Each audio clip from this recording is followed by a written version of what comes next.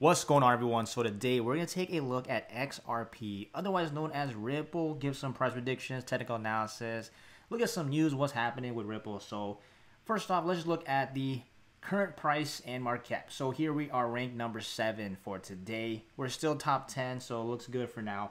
55 cents current price point. The last 24 hours, slightly red, not a big deal, but then the last 7 days, we're up in the green.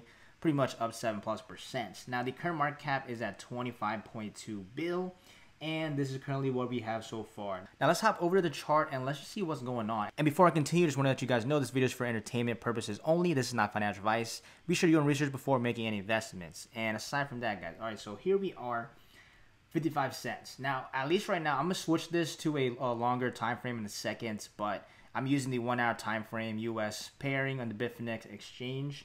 Current price 55 cents. Now note, it is the weekend, so in terms of demand, unless some crazy news happens over this let's say next 2 days or so, I don't see too much happening in terms of the price, but at least next week, maybe the next few weeks, we could see some more action. But right now, I think it's going to be fairly slow and steady. But at least looking at it short term, right, the last few days, we did break out the 50 EMA, and it looks like we are trending upwards right now. So if we can break some of the resistance around this price point, around the 57-cent mark, which it looks like we could potentially do that the next few hours, maybe tomorrow, who knows. Hopefully, that's assuming that, you know, people still continue to buy in.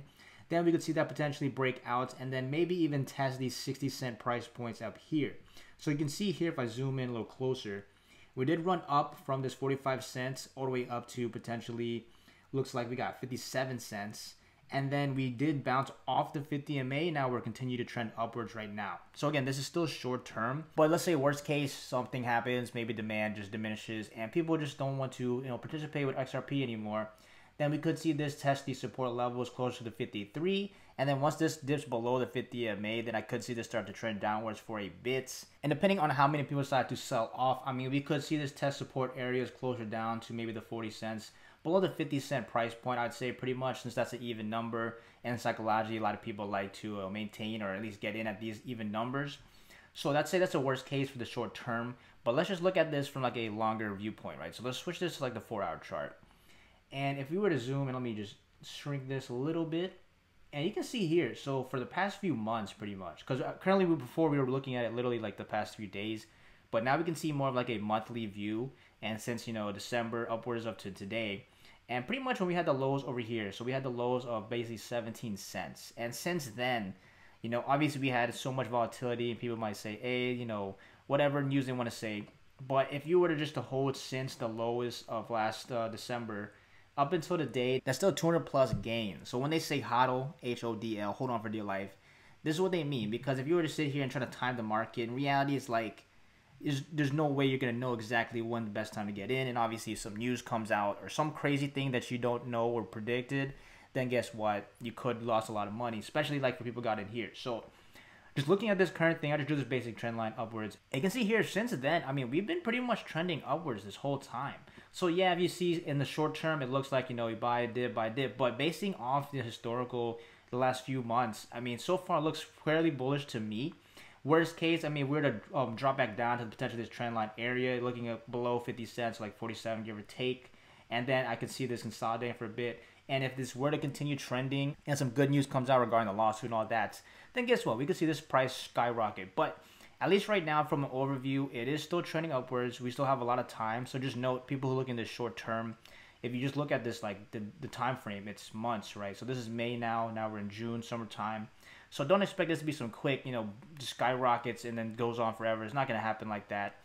But basically, short term at least, I could see this consolidating for a bit. And just depending on demand and what happens, we could see this potentially reaching past the 60 plus price point. And then hopefully we can test back and reach this 78. So if I were to measure at this high point here. Now, if we can reach this 78 point or 75 cents and then break it out, then we could test the 78. And then next thing you know, it's off from there. But that's, I'd say, too far out for right now. But at least in the short term, I see this just general view of what XRP is doing looks quite bullish, trending upwards. So unless we break down from the 47 cents and then start trending downwards, then that might not be good news. That I would also assume Bitcoin is not doing well too. Because again, guys, I mean, Bitcoin was at like 52 the other day or so, and now it's back up to 55. So again, if the crypto market is doing well, I wouldn't be surprised to see XRP maintaining its position. Now if it starts to crash, Bitcoin goes to like 30K, you know, or 25, whatever price, and it drops drastically, then I wouldn't be surprised to see this tank XRP and the other altcoins too. But we'll just have to wait and see for that. But now let's just take a look at some news articles, guys. And also, if you want to see more updates on the market, be sure to hit that subscribe button and smash the like button, guys, so this video gets seen for more people and they can learn more about XRP and the crypto space. But here, let's check this out. So this is a recent article right here, just 22 hours ago.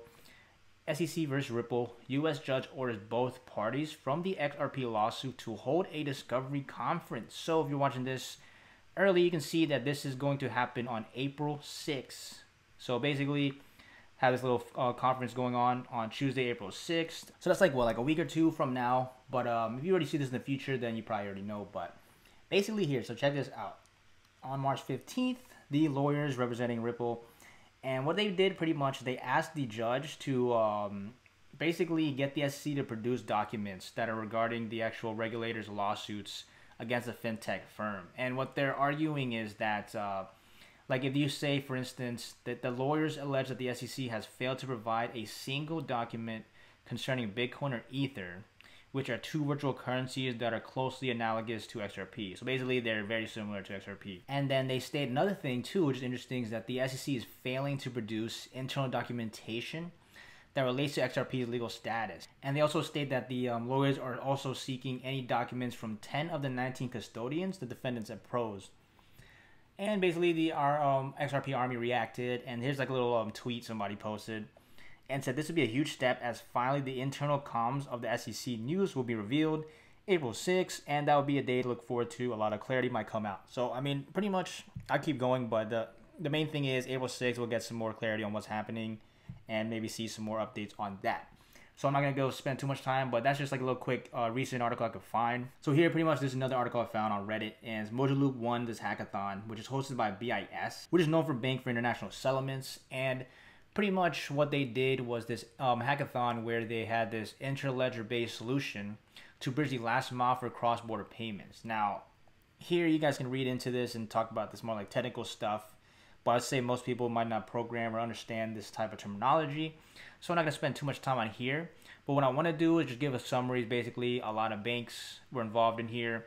And then we can go down here. So this is like XRP and Ripple were they involved. So they stated, in general, it's not like part of Ripple, but they have a lot of connections. And they state here pretty much. So first off, the ILP is not tied to any single company, blockchain, or currency. However, it's closely related to Ripple and XRP. And they're providing an interface to the XRP ledger. And also, they have a close relationship with Ripple Labs as well. So in terms of the connection, seems like they're fairly close to Ripple. And then they have here, too, we can see the proposed solution. They rely on this ILP, which was developed by Stephen Thomas, the former CTO of Ripple and the current CEO of Coil. And so we got some big names here. The supporting members, you got Bill and Melinda Gates Foundation, Google, Motorsbox, and then these other companies, and Rockefeller, too. So in terms of this hackathon and this backing behind this, seems like they have quite the setup, quite the network behind this. And then here you can see back in here, they have been involved with the foundation since inception of 2017. So just in general, this is pretty cool to see Ripple's involvement and just potential connections. So maybe we could see this in the future, something going on with that. But I just want to show you guys this update here.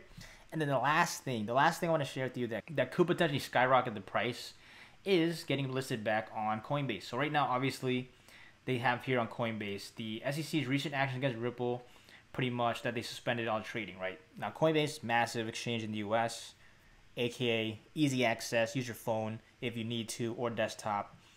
Once that's back and everything is settled, there's no more lawsuits, nothing issues, then guess what? This probably will skyrocket. Again, that's just my own prediction. I'm speculating that it could crash too. Who knows, right? But once we get more demand and there's more confirmation of what's really happening, then I'd say that translates into Ripple's price. But short term, there's not really much happening. So, I mean, at this point, we can see it trend upwards for a bit.